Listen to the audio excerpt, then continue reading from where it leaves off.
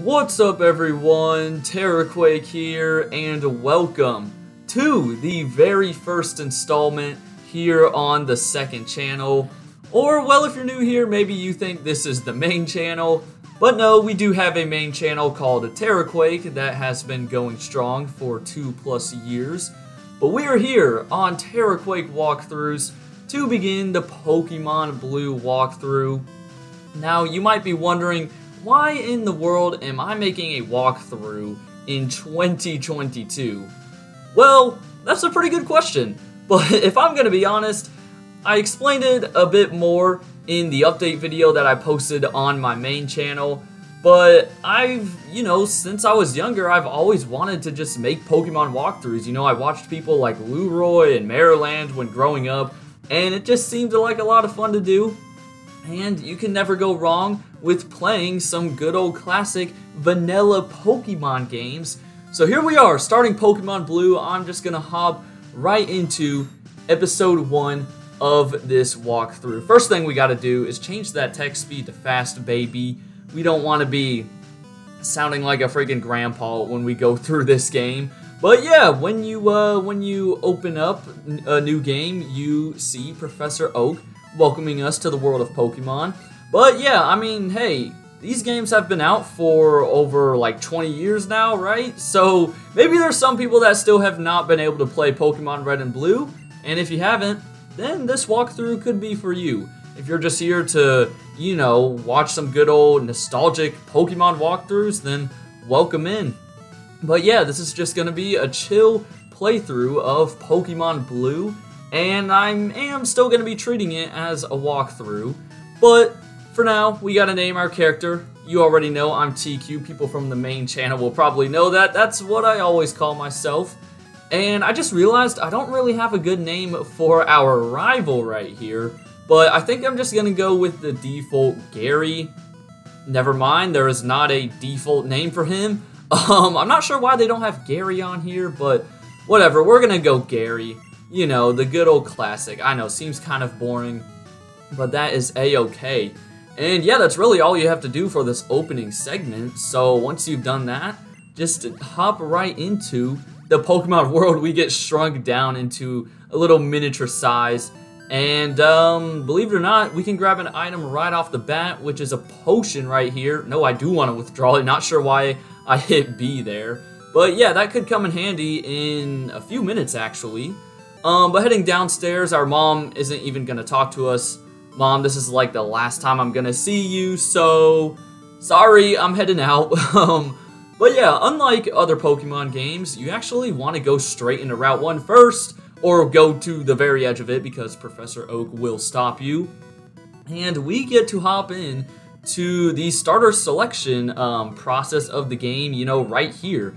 Some games you have to wait a little longer to do so, but Pokemon Red and Blue, they get you started immediately. And I've been thinking of what my team will look like, and I've decided that I want to go with the turtle Bulbasaur thing. I just said its name. It's Bulbasaur, okay? It's Bulbasaur. Is it a turtle? I think it's a turtle. We might have to look at, its category when we choose it. If it even says it, I don't know. It might just, show the picture. But yeah, I want to go with Bulbasaur. Squirtle is my favorite out of the 3. So, that might come as a surprise that I'm not going with Squirtle, but hey, I'm not going with Charmander, okay? I'm sorry. Charmander's my least favorite out of the 3 Kanto starters. Not to say I completely hate it, but I just like Squirtle and Bulbasaur better. And looks like, okay, we have Squirtle, great, so Bulbasaur's the last option that I chose. That's nice. But, oh no, he's just considered the seed Pokemon. Okay, maybe he's not even a turtle. And you know what? I gotta think of a nickname for this man, too. Alright, Bulbasaur, what should we call you? We're just gonna call you... Alright, you know what? A recent video that I made on the main channel was a Pokemon Platinum video, and I called my Turtwig their Sprout. So we're gonna call this man Sprout Jr., if I can find the J. There we go. So, yeah, Sprout Jr. with the period too, that's right. I know my grammar. But yeah, you can see that Gary over here, he was a little impatient, but of course, he's still going to take the one that's super effective against whichever one you chose, and he's going to be hopping or challenging us to a battle right now. And that's why I said that the potion that we just got is or may come in handy. You know, this fight, both of your mons are going to be level 5, so if I'm going to be honest, I would just recommend to use your attacking move, whether that be Scratch or Tackle. Just don't bother with Growl or Leer like Gary is right here. And if you picked up that potion, then you should automatically win. Like right now, he's doing more damage to us, but we have that potion, so if it gets a little scary, then that's okay. Unfortunately, I don't think we'll be getting many crits, at least in this fight, because if you didn't know, in Generation 1, well, I'm sure we'll learn along the way, Generation 1 was put together with, like, sticks and glue, but one of the weird things about it is that critical hits are actually based on speed, or how much you outspeed the opponent, so Charmander probably has a better chance to get a crit against us right now, which would not be fun. Just don't crit us right here, please. Thank you. Alright, so we got him not down into the red. Wow, alright, that's fine. See? We're using that potion, baby. That's why you grab it from your PC. But yeah, like I said, most likely your rival will just randomly use either their attacking move or, you know, something like Growl. And there's a crit, so good thing we used that potion. But, yeah, you should be fine, unless Charmander keeps on critting me. Come on, Sprout Jr. You're almost there. We might not win this, actually. Am I really about to lose? If this doesn't kill, I'm really about to lose the first rival battle. Alright, well, something that you probably don't see in every Pokemon walkthrough is losing the first rival battle due to 2 critical hits. And we had a potion. Well, you know what? I guess there's a good reason for why I'm doing a Pokemon walkthrough, because you guys could still experience different things, even, you know, even though these games came out in 1990, whatever it was. I honestly don't know. But, yeah, so, great. We don't even get to level up or anything. I think we automatically get healed, though, if I'm not mistaken, yeah. So, Sprout Jr., you know, he's magically healed. And what you need to do now is head up through Route 1, and you'll be able to find out one of the Pokemon that we can find here. It is a Rattata. If I'm going to be honest, you should probably fight some of the wild Pokemon at the beginning, because it's really easy to gain XP, so I might get up to like level 6 real quick. But yeah, the other Pokemon you can find in Route 1 is Pidgey. So Pidgey and Rattata, some of like the 2 most basic Pokemon.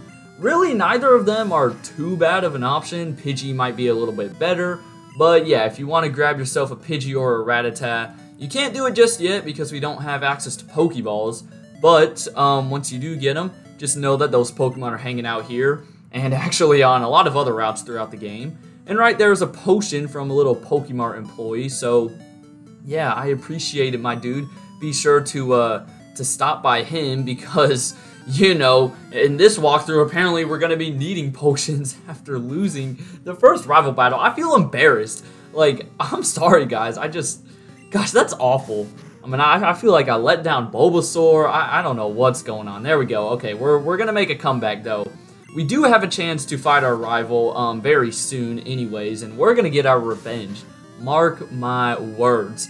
But yeah, a little bit more about this channel that I'm starting up. I'm going to be uploading daily. You know, these walkthrough videos, I'm planning for them to be anywhere in between like 15 and 25 minutes long. So, yeah, they won't be too long. There won't be too much editing. As you can tell, I'm kind of just like putting the gameplay on a little overlay, and that's really about it. It's not like a Nuzlocke series. I'm not going to have a, you know, pictures of the team or like a death counter or anything. It's just a nice, chill Pokemon walkthrough. You know, I would like to say that we're changing the game by going back to how the game used to be played. You know? I mean, because back in 2010 or 2011 when walkthroughs were the thing, they were popular, but now it's all about the Nuzlocks and hardcore Nuzlocke, and I'm just over here like, man, I just want to play some good old regular Pokemon, so why the heck not? And if you guys want to hop along for the ride, then, you know, consider subscribing. You don't have to, of course, though. But yeah, it's much easier to get back down to Pallet Town, actually. you can just hop over these ledges and basically avoid all the grass besides this last little patch. But yeah, we picked up Oak's parcel from the Pokemart, and I think if you talk to Oak before going to Route 1, he tells you that, but I don't think he mentioned it to us before, so you kind of just got to do that on your own. But yeah, we'll give him Oak's parcel, and then Gary's gonna barge in here. So yeah, he's probably gonna brag to us about his W that he got. Gary, I'm gonna punch you in the face, you know, and way later on towards the end of the game, trust me, we'll get our revenge big time, I promise. But yeah, now it's time to receive the Pokédexes. And, you know, the overall goal in Pokemon is to complete the Pokédex. You know, the good old saying, gotta catch them all. But you can't really catch them all because of version exclusives and trade Pokemon and all of that. So that phrase is a total lie. I think that's why they haven't put it on the cases for Pokemon games since, I believe it's Ruby and Sapphire. So yeah, there's a little fun fact if you didn't know. But yeah, we're not going to be trying to do that. Whenever I play through a Pokemon game, I'm just looking for my 6 team members. And if I have to catch a couple of other Pokemon along the way for, like, you know, HMs and stuff, then I'll do so. Anyways, you might have just saw that Gary mentioned that his sister has a town map for us. Now, I've played through these games a bunch of times. I don't think I really need a town map. I'll probably end up depositing it in our PC. But if you're new and you need to know how to get around, then definitely be sure to grab it. You don't have to, though, of course. Anyways, here's the other Mon that we're seeing. We saw Rattata earlier. Now it is a Pidgey. What is up, Pidgey? But, yeah, another thing. Oh boy, there's Gust. Oh, well, here's another thing. I was going to mention something else about Gen 1. But, yeah, some of the moves have different typings. I know Gust is normal. I kind of got freaked out there for a second. I was like, oh no, it's super effective. Really, what is with the crits? Look, I know Sprout Jr. isn't the fastest, but we don't have to bully him. Like, come on now, we do not have to bully him. And I gotta say, it just feels good doing a nice vanilla playthrough of a Pokemon game. I really like it. And then just to be able to, like, share my experience to you guys through YouTube, it's pretty awesome, man. And also, if you're new here, be sure to check out the main channel if you want. We do, you know, some more, up-to-date Pokemon content, you know, challenges and whatnot, Nuzlockes. That type of stuff. It isn't just more Pokemon walkthroughs, I promise. But, yeah, anyways, I'm hoping we get to level 7 here, because I think that's when Bulbasaur gets a new move. Guess he's not going to get to level 7 just yet. That's perfect. But yeah, Bulbasaur actually only gets, I think it's a Leech Seed to start. I don't have his, like, moveset pulled up. But yeah, I'm pretty sure Squirtle gets, it's a stab move the earliest out of the 3. Stab, of course, meaning same type attack bonus, so something like Water Gun for Squirtle is going to have a small little boost. But yeah, then Charmander will eventually get Ember, and then I think Bulbasaur actually gets a Leech Seed first, and I don't think we get anything until Vine Whip, which might be level 10, 11, somewhere around there. First thing you want to do, though, once you're back in Viridian City is grab this hidden potion just inside of a cut tree. Don't ask how it got there, I have no clue. But over this direction to the left is Route 22. And over here you can find a bunch of new mods actually. You got Spearow, Nidoran female, and Nidoran male. Unfortunately, this isn't Pokemon Yellow because we could have gotten a Mankey, which is honestly a pretty good mon for this early on in the game. But yeah, I believe Nidoran female is more common in Pokemon Blue. You can still get it in Red, but it's only like a 5 or 10% chance or something like that. And they're a little higher leveled than the Pidgeys and Rattatas we just saw. Oh my gosh, maybe I shouldn't be fighting over here. That Spearow did a ton of damage. Am I really gonna lose to a wild Pokemon? This has got to be a first, at least for me, okay? I don't think I've ever lost this much in the beginning of a Pokemon game. So, hey, you're experiencing something new. I mean, come on now, or at least I am. But yeah, going back to Route 22, some good Pokemon to catch there. And as I said earlier, there will be a rival fight. If you walk through that grass a bit more, Gary, or whatever you called your rival, will be waiting for you. And I'm not going to take him on just yet because he has like a level 9 Pidgey to start. So I just don't think that's the best idea. For now, what we're going to do is stock up on some Pokeballs. I'll get 5. And you might notice that we can't even get potions yet. You actually can't buy potions until Pewter City, which is stupid. I don't know why that was a thing. So be sure to pick up antidotes, because in the upcoming forest, you might be getting poisoned, you know? But anyways, that's really all there is to do in Viridian City. If you go to the right over here, you'll see that there's a Pokemon gym. But I won't spoil anything just in case there's someone out there that doesn't know what happens. But for now, just know that we can't go in that gym. It is blocked off.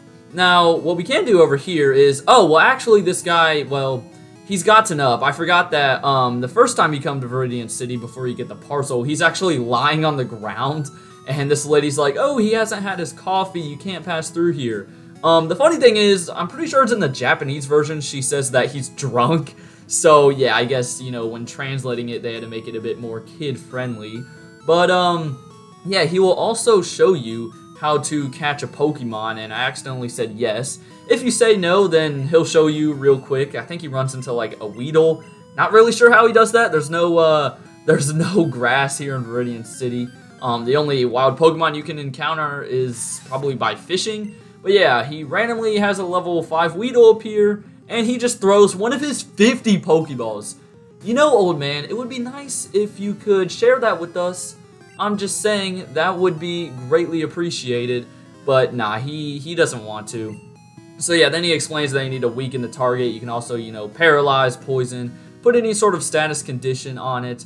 That'll help. But now we are in Route 2. You'll notice some cut trees over here. We can't get to the other side until a little later on. There's actually a cave that connects to that part of the route. But in this grass right here, you can find, at least the new Pokemon you can find is Caterpie in Pokemon Blue and Weedle in Pokemon Red. Two pretty weak Pokemon. But believe it or not, I want to add one to my team. So let's see if we can find him. In the first encounter, no. Okay, so what I'm going to do... And I'll probably be doing this a couple of times each episode, or maybe not a couple, you know, a couple of times every so often throughout the series. I'll have to cut ahead. I'm probably going to cut out, like, wild encounters too. Once we get repels, we won't really have to worry about that. But yeah, let me cut ahead until we find my target. Alright, that took a little bit longer than I expected, but on the bright side, Sprout Jr. got up to level 7, so as you can see here, he learned a Leech Seed. But, yeah, that's right, my target was a Caterpie. And I know what you guys are thinking. Terraquake, what in the world? You're catching a Caterpie, one of the weakest Pokemon you can get? Yeah, I am. And I kind of want to explain why I'm catching one. First of all, when I play through Pokemon games, I typically try to use Pokemon that I've never used before because, you know, it makes the game different every time you play through it. And I gotta say, I have never used a Caterpie, that's for sure.